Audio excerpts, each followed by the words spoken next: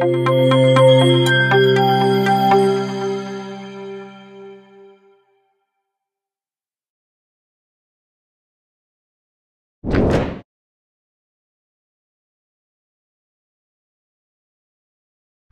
that we got all the nodes connected, and let's try running the automation flow and try uploading our first YouTube video through the n8n flow. In this vlog, I'll be clearly explaining you how this each node works, and by the end of this video, you can have your own automation flow working on your local machine through the Llama local models. So while let's start running this particular model, and here now we are trying to fetch the details like title, description and tags from the local model in the HTTP request mode. Then we try downloading the file from the Google Drive, and parallelly we'll try to refine the title, description and tags through the code in JavaScript node here, and we'll try to download the file here and trying to upload the file to the YouTube here. Yes, the flow is now successfully completed, and let's try visiting the YouTube here. So you can see there is no video currently in the upload status. Let's try refreshing the browser here, and now here you will be able to see the video is now getting uploaded here. So that is master Supabase backend integration, and now we can clearly see the video is now getting uploaded to our YouTube channel. Here you can clearly see the details here, master Supabase backend integration effortlessly. And if we try to observe the code in JavaScript here you can see this is what the title, description, which we are now able to see on our channel here. So I'll be clearly explaining you each and every step that we did in this process here. So here you can see we have got multiple nodes here, and I'll be explaining you what are all these nodes do, and also I'll be guiding you in detail like how to get started. Even if you don't know anything about automation or n8n or Llama, Docker, all the tools I'll be explaining you, I'll be providing you the detailed videos on them as well. So while if you're watching this video for the first time, hit the subscribe button and also stay notified to our videos coming from Amplify Abhi. And now try to see whether the upload is completed or not. So here you can see our YouTube short is now successfully uploaded to our channel and is currently in the processing state. And also you can see the visibility is now public. So let's get back and try to see the flow what we did in detail. So here I'll try to show you right from the scratch how to get started here. The first thing is I'm adding the trigger manual so that whenever you tap on this particular trigger, right, the flow will start.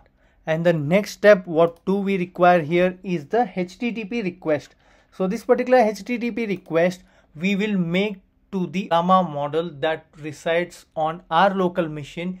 Yes, we are not trying to connect to any AI model that is running on the cloud like ChatGPT or Gemini. We are not using the online available AI models. We have downloaded the Llama models over here. You can find in this particular video I have clearly explained you how to get started with the Llama on your local machine, and also how to make use of the models without having the internet connectivity even. So if you have not gone through this particular video, I suggest you to go through this because this is a very important concept if you are a complete beginner. And the first step is we need to post the information. So we need to post the information to the Llama model and try fetching the information. I will be clearly explaining you now what is the information we are trying to post. And now that one more thing I want to explain you very clearly. We are running n8n on Docker, and in this video I have clearly explained you the setup process like how to get started with Docker and how to install n8n containers over there. The reason here why I am explaining this Docker is we are now making use of this particular URL, and through this particular URL we are trying to access the Llama models. Whenever you try running this particular port number on your local machine, you could be able to see Llama is up and running, and from the Docker you are utilizing your local host. So generally we need to provide the local host URL here, but we can't directly connect from Docker through our local machine local host. So I am trying to utilize through the Docker here, Docker internal. I am providing this particular port number and try generating the data. So don't get confused. In simple way, through the Docker, if you want to access the Llama models, this is the way how you deal with. And I have clearly explained you in this particular setup, so I suggest you to just go through that. And if you are still having any queries, feel free to ask me in the comment section below. And now we are trying to send the body here, and in this body we are going to specify the request what we require. So now this is like a JSON content type here, and I don't want to go through the fields. I want to just specify the JSON here. That will be very much clear for our understanding as well. So this is what the JSON I want to pass, and here clearly the model PHI-3 mini is the Llama model which we have downloaded on our system, and it's completely a local model here. That particular model will not interact with the internet. I'll be quickly showing you here. So in the Llama settings here, you can see expose Ollama to the network. I have disabled it, and quickly you can just test it here. I am typing hi, and I'll be quickly getting the output from the Llama model, that is PHI-3 mini. Hello, how I can help you. So this is what the same model we are going to use here in our automation flow. And the prompt here, you can clearly see generate an attractive YouTube title and description for uploading a video on Supabase backend. So if you see the YouTube shot which we are going to upload is the Supabase backend integration shot. And the third thing is stream false. So I don't want any additional data in the output, so I am disabling the stream data here. So this is what we are doing for this particular step here. And when you try executing this, let's try to see the output what we will be getting. So this particular JSON request, right, is being passed and tags we requested, right? So here you can see we got the response, and in this particular response we got the title here, description, and also the tags. And now the next step is let's try refining the output. So here we do have all the additional fields as well, like model created at context, which we don't require here. So let's try adding one more node here, and this particular node is a code node where we have the two options like JavaScript and Python here. So I'll be using the JavaScript here, and the function I'll be writing here such that I will refine the output which we got from the model. I'll be clearly providing you all these functions in the blog, and the link will be in the description section below. So here is the JavaScript function I have added, and now let's try connecting the nodes here. So yes, the node is already connected, and let's try to execute this step. And here you can see clearly the input which we got this from this HTTP request node, right? So here the output is provided like input in this particular module, and here it is refined through this particular function.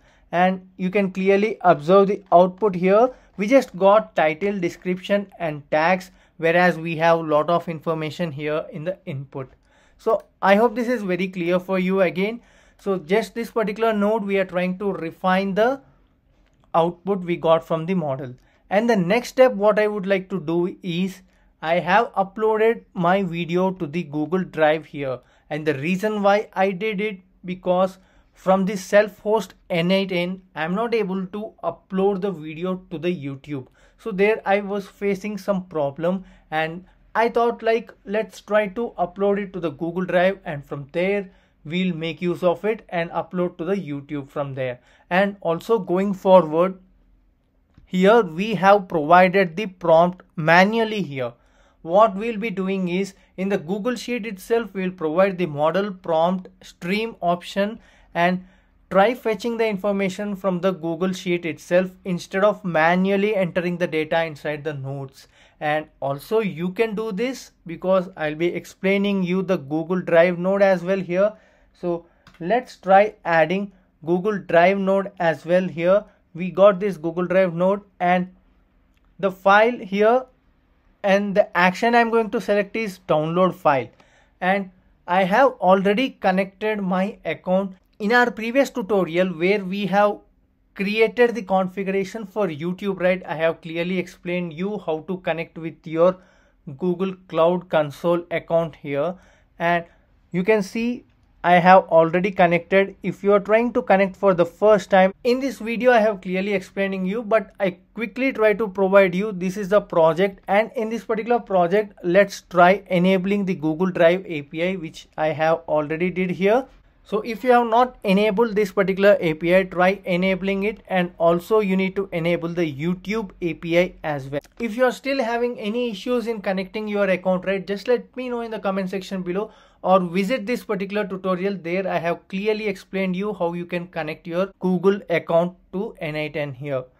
And resource is again file here, and the operation is download, and from I am selecting by URL and try copying this particular URL here. So here I am trying to copy this particular link and try pasting the link over here. And now try to execute this particular step and try to observe the output first before going to the next node. Here you can see we have got the output, file name, file type is MP4, and size, everything details we have got it. Yes, this is working as expected. And now we have got these two things parallelly running, and you might get a doubt why I have connected the HTTP request to the download file as well, because I just want to make sure both the things will run at same time, because I want to merge the output even here. So the next step what I am going to do is I am considering the merge node here and trying to merge the output of these two nodes here. So I think this is already connected. So the Google Drive I am connecting to the input 1, and the code in JavaScript node I am connecting to the input node 2. So the next thing is we are trying to connect the YouTube node, and in the YouTube node we are going to select the action like upload a video, and here again you can see my YouTube account is clearly connected here, and the resource is video, operation type is upload, and we need to fill the title and the remaining things here.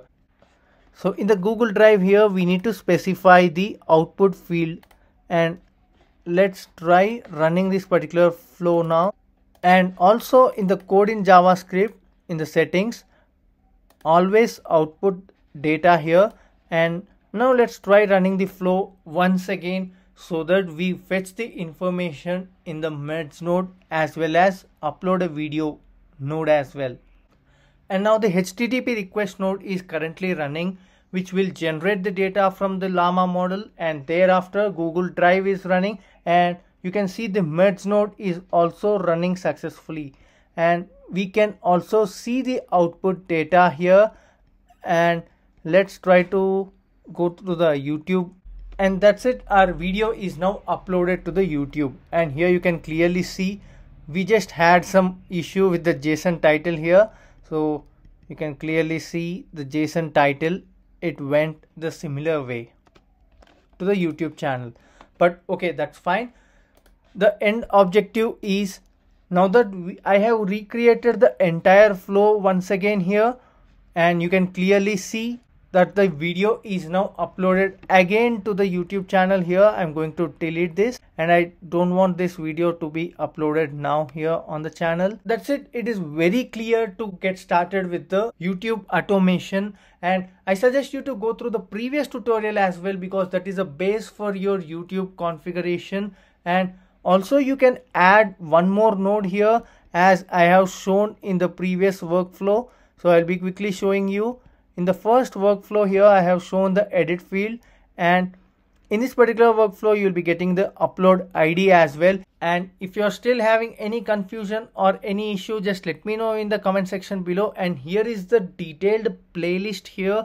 Every video is very important from the beginner's perspective, and I suggest you to go through them right from the first video till this particular video, so that you will get a very good confidence on how to automate your workflows using the self-hosted n8n. So I hope this is very clear for you, and this is it for this particular video. If you like this video, do like, share and subscribe to our channel for more interesting content.